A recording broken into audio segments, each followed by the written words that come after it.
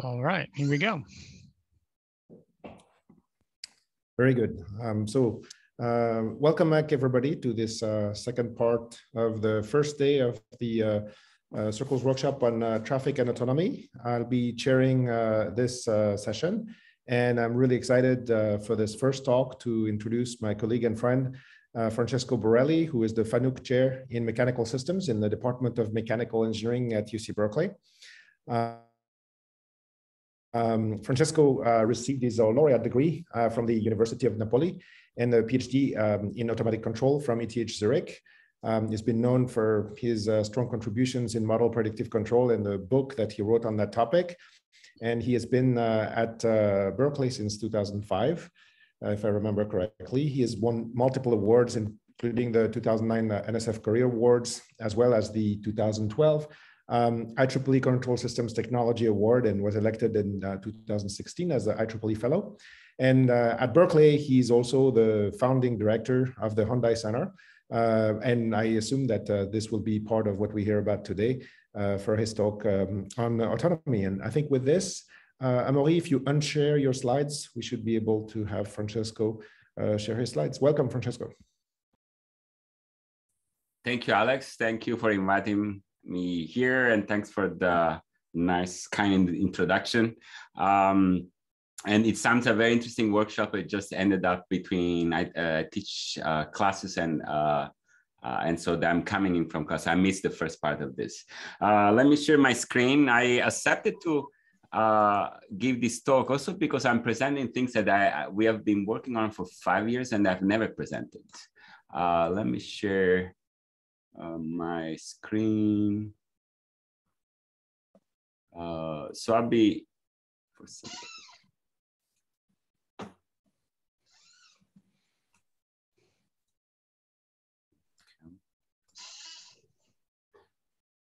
I should be able to see my screen. I don't know, let's see, if I bring this in presentation mode, is this gonna work?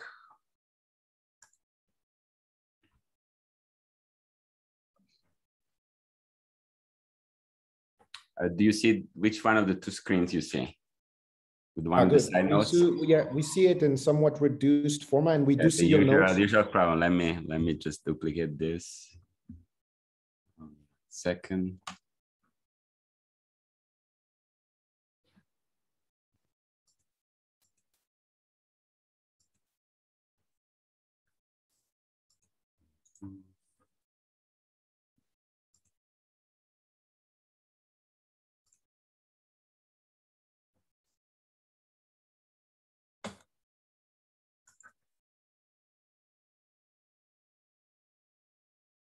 Okay. Let me probably turn my video off at this point.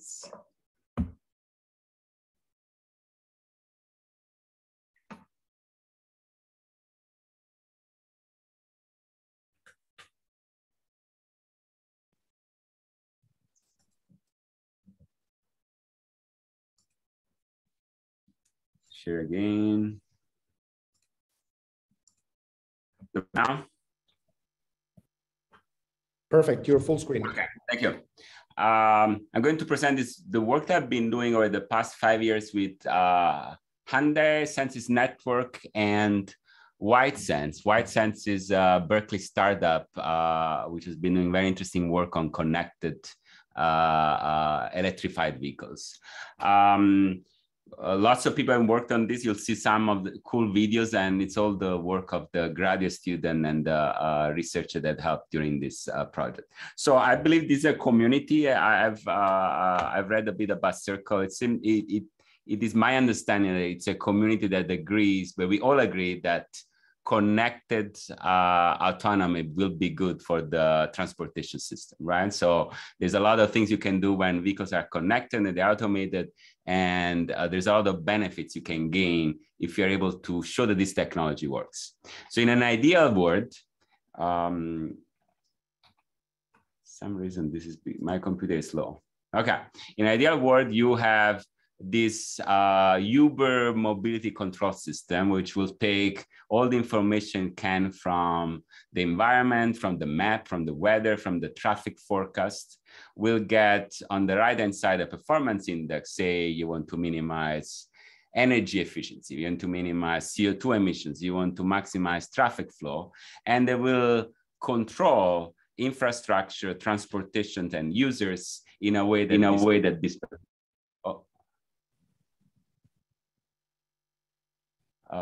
this performance index is minimized. Clearly, this is a very challenging optimization problem. It's a large-scale multi-model and it's context-dependent.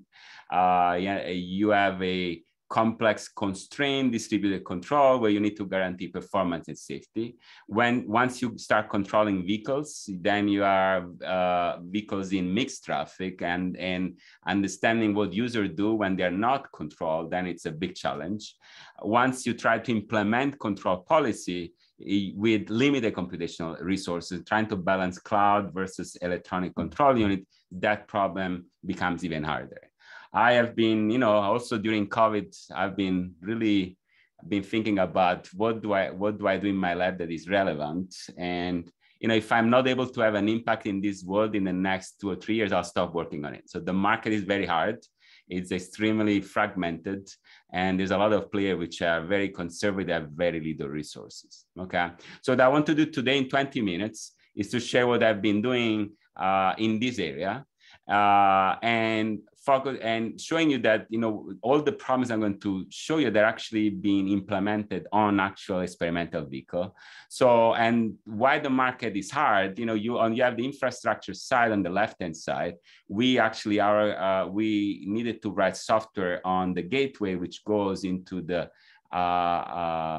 traffic light, which is connected to the sensors on the road, right? And you were to write software on cars, and these cars have a complex network of electronic control units, and where, depending on which feature you want to use, some will go into the embedded part of it, some will go on the electronic control unit, some will go, you need to change the protocol of the communication system.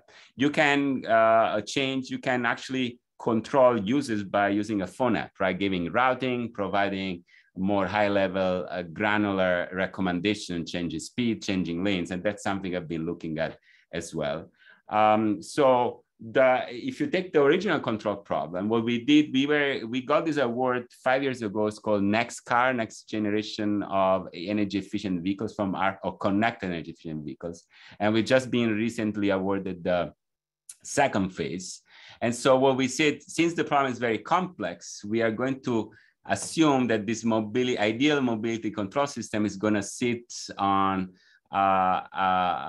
behavioral level, where you can actually switch between different behaviors that will achieve your goal. Maybe efficiency, the typo there, energy efficient platooning, or a smart approach and departure at traffic intersection, or eco routing versus regular routing. And so and what our place really focused, and actually what our project was focused on, trying to understand what are the lowest hanging fruit in these behaviors that will bring energy efficiency to the United States.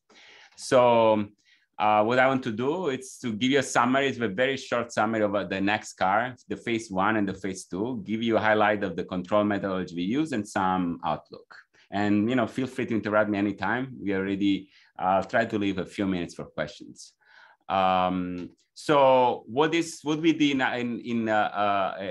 ARPA-E, we focus on a set of connected and cooperative eco strategies with measured savings in real world. Okay, so this strategy had to do with highway. So we are focusing on cooperative adaptive cruise control and speed harmonization with connectivity. On urban driving and arterial, focused on V2V and V2I, using eco approach and departure signal as intersection. And on routing, deploying eco routing on actual mobile app. They were focused on PHEV and electric vehicles. So it's all about electrified vehicles. And they were measured in real world. We actually had cars. We have an old fleet and we have a new fleet coming up of electric vehicles. Pretty cool.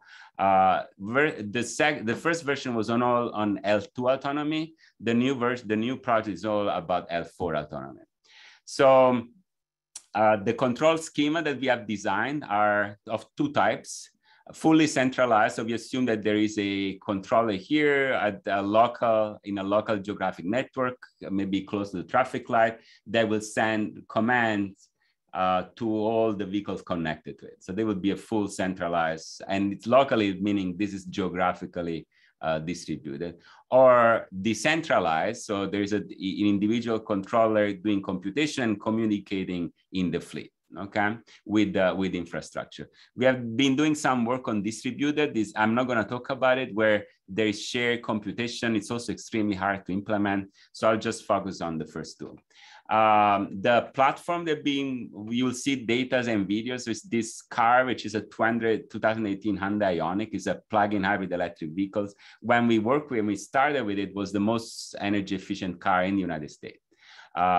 We instrumented with the V2X, the SRC. Now the SRC is old. We are replacing this with 5G. And we had control of the whole vehicle, from steering to powertrain. It had both an internal combustion engine and Hyundai was an amazing player with this. And we had 5 of them for our platform.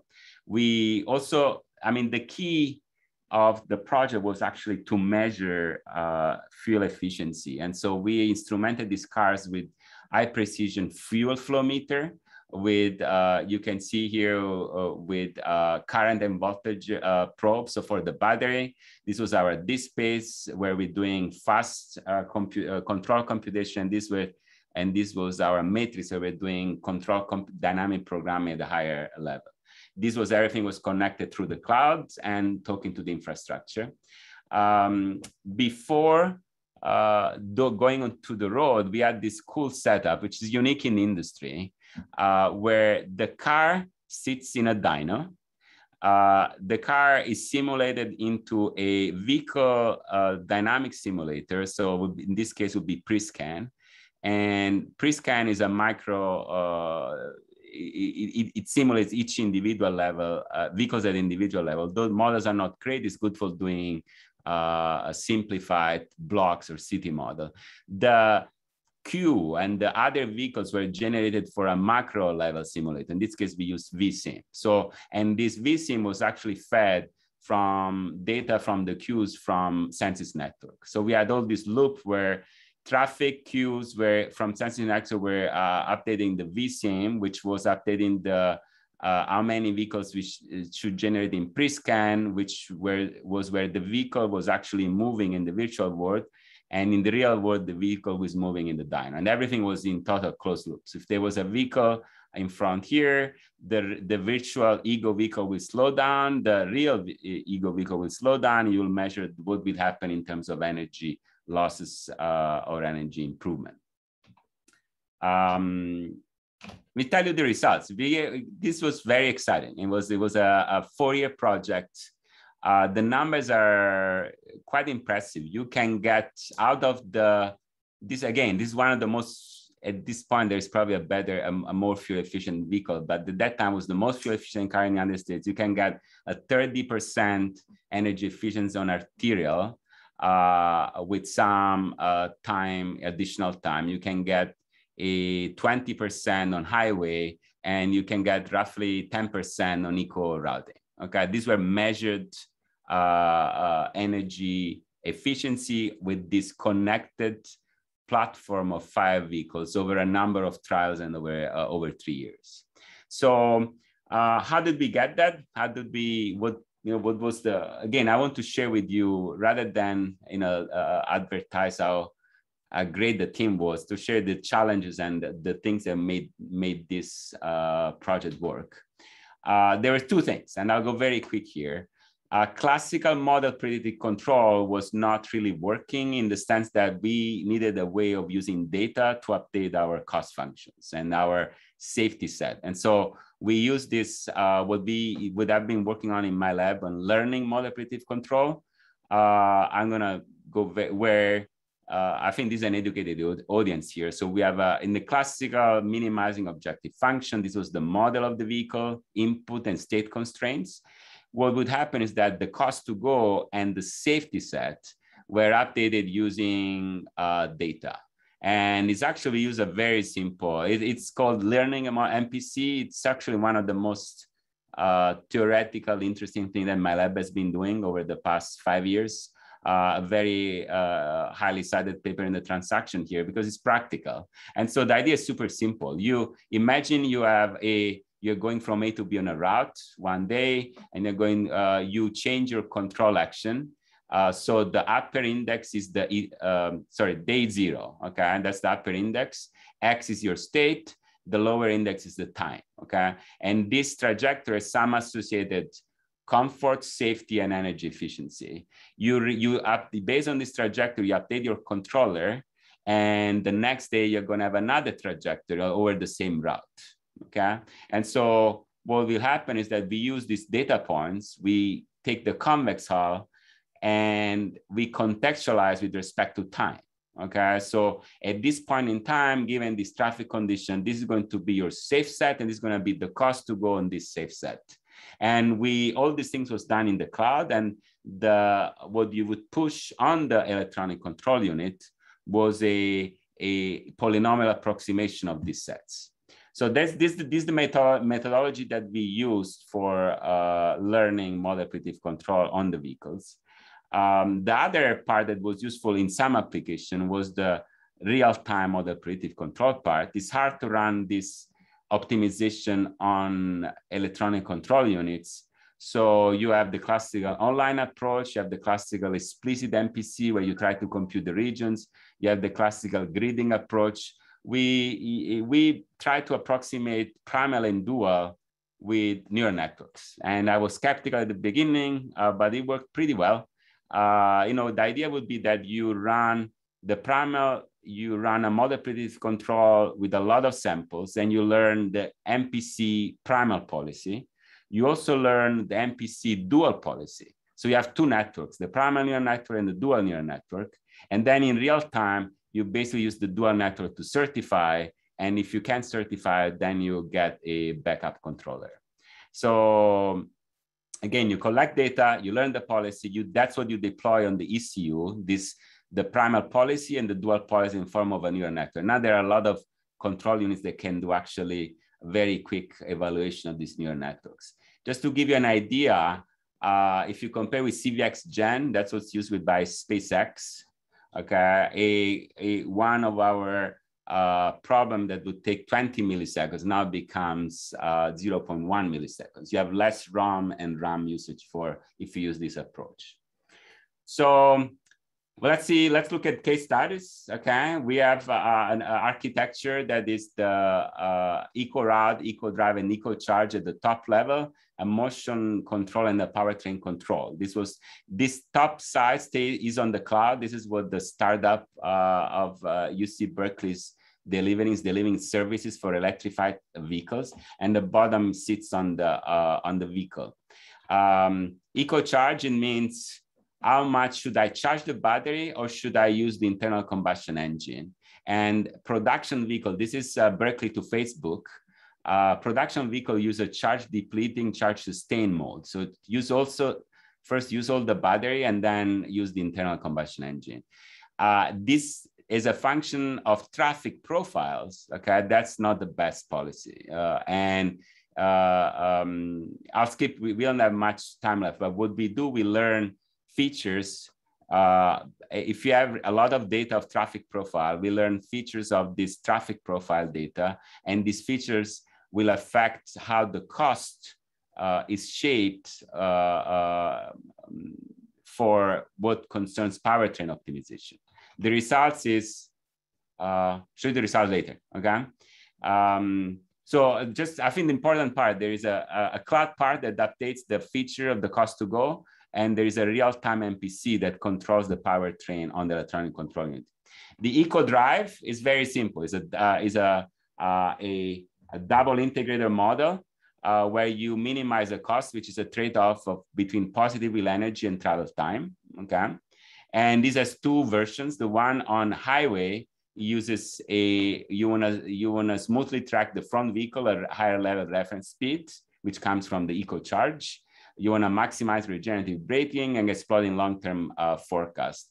The arterial one actually now becomes a stochastic MPC, where you want to use the current phase signal and you wanna use historical signal phase and timing for the future. So we saw here stochastic MPC using a two-level approach. There is dynamic programming at higher level that does the speed planning, and the cruise control that changes the speed according to the current signal and the statistics of the future signals coming ahead. These statistics were collected using, by using census network data. I have a few minutes left. Let me show you some results. We are running these 5 vehicles. We're running in Richmond first, San Francisco, Anaheim. This is where Disneyland is, and this is Live Oak corridor. Live Oak was one of our main focus, because that's where Census Network, Census Network in the meantime has been acquired. It has 8 adaptive traffic lights. There's a 2.5 kilometer. And we have a lot of data on this of the vehicles on this corridor. You can see the numbers: 31% improvement if you are willing to have 8% more in time. What's interesting, of course, is it's so cost-based. If you want, you can actually say that the importance for you is actually you want to optimize time. So you want to go through maximum throughput and forget about MPG. At that point, the controller strategy will change. And that's what we did here. This is a cool video. I've presented this a year before the pandemic, and somebody said was questioning if this was real, in the sense it can be done by any animation engine. These are the 3 cars. They are talking to each other. They are talking to the traffic light. They are in a full autonomous mode. Full meaning longitudinal autonomous mode. The traffic light will turn on, okay? And you will see how the difference between human driven and instead this is all smooth and looks like a platoon, okay? Using forecast of the traffic light ahead to control the speed. It's a pretty impressive demo. We were able to do this, with a team of 10 people from Berkeley and from the companies, and there's a lot of engineering involved in making this type of controller work. Let me conclude.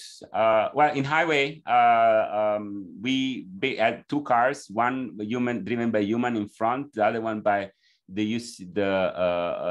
our autonomous controller, which is controlling the charge, the cruise control, and the powertrain. And of course, we did tests by switching both of them. So there's a number of tests involved to actually proving that you can actually improve efficiency. You can see here, you get a 20% improvement by just doing smoothing on the profile and adjusting the powertrain control.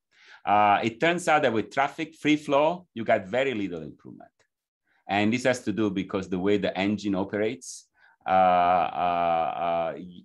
in free flow, the human is pretty good and working at the sweet spot of the engine if it's not an aggressive driver.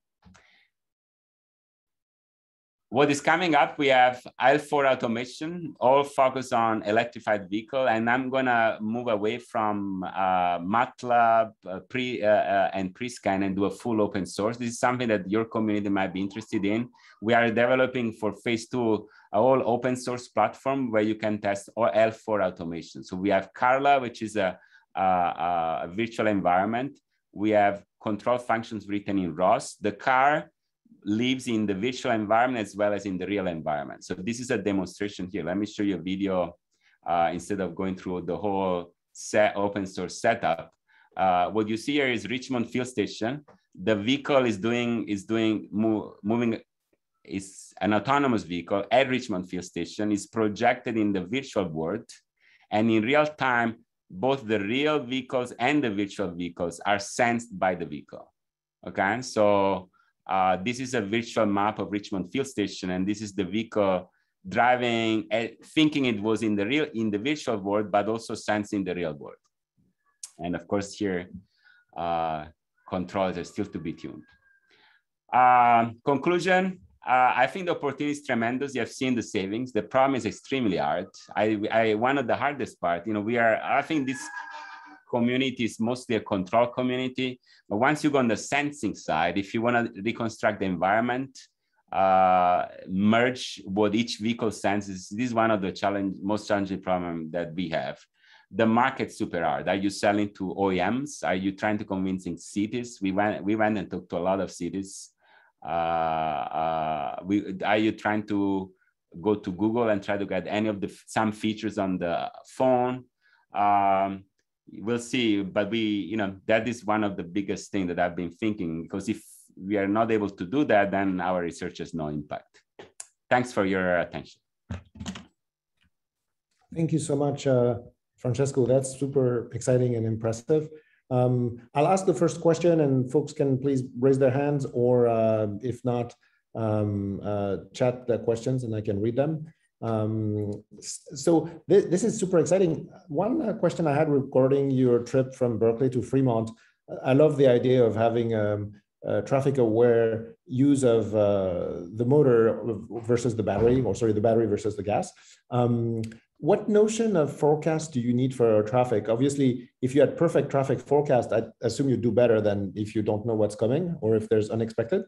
But when you have that formulation, what type of forecast information do you usually assume? Yeah, we have so what we do, we have PDFs, right? That teach time and space. We have probability distribution maps, and then we simplify them as mean and range. So we use a threshold with a variance. What we don't do yet, which is, and that's where you are the expert in. We realize, and of course, you know this very well. There's this multimodal distribution that suddenly there is an accident, and then your forecast is totally off. And so we don't do this yet. Actually, we don't have. We don't store multimodal distribution in the cloud, and we don't handle multimodal distribution in the traffic forecast. Thank you. I had another super quick one. I noticed on the last video you showed with a triple platoon that they switched lanes when the white truck in front switched lanes. Was this related, or was it completely unrelated?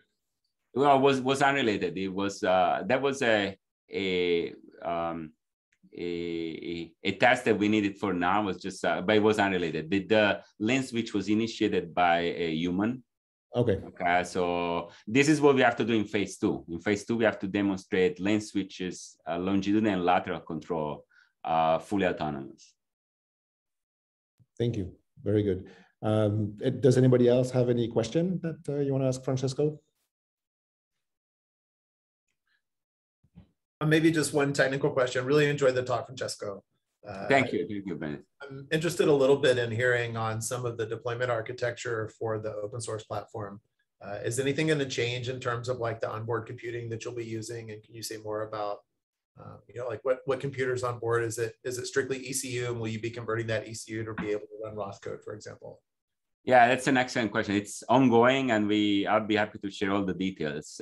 We still have, the ongoing platform is still at 3 levels. There is electronic control units, which we use now just as a gateway. There's a DSpace where we do fast computation if you want to do powertrain. And then there is a powerful computer where we are doing all planning and long-term MPC. The server, the Carla server, that's where where the whole environment is simulated. At this point, it's another powerful computer in the car. So we have one ego car, right? The question is, when you have multiple cooperating vehicles, where are you going to put that server, right? And so that is the one we are trying to figure out. If it's going to be either on the cloud, then we need some form of 5G connection to that server, or it can be replicated on each car, but then needs to be synchronized. That is the challenge that we have now. At this point, we have only one car, and so the car server is sitting on the vehicle. the one that is basically simulating the whole world, right? The challenge is going to have when you have two real vehicles. So both vehicles have to belong to the same virtual environment. Both vehicles have their own sensing, and they're sensing the real world. And then there is a single virtual environment that is, of course, played. That is the challenge. ROS 2 allows to do that. You can actually, and unfortunately, we have everything coded in ROS 1. So we are switching to ROS 2. And that, if we do that, it seems that the platform would be probably easier to figure out. I'll let you know once we are able to put those together. Yeah, I was going to say it's really a pity we can't do these things in person, because I can imagine spending 4 hours after the meeting is over just griping about ROS versus ROS 2 and what's worth it and what's not. Because that's I would love to talk to you. It just we are, we have a new team. Those team has graduated from up. I would love to. I agree. When next time maybe you guys come here in Berkeley. I'll join your next circle meeting in person. Awesome. Thank you. If we have a last super quick, we can do one more, and otherwise we'll go to the next talk. I see Eugene is waiting. Okay. All right. Well, Francesco, thank you so much again for the wonderful talk. It was really awesome to have you. Thanks for inviting me, Alex. Jonathan, stay on. I'm sure you don't have enough Zoom time these days, so you can stay on for the whole 2 days. I will say partially, there's somebody knocking at the door. I have office hours. I'll pretend that I'm not here in the knocking. Very good. But thank you again so much. So it's my pleasure to introduce the next speaker. Hold on one second, Alex. Let me just we need to reset the recording. Yep. Absolutely.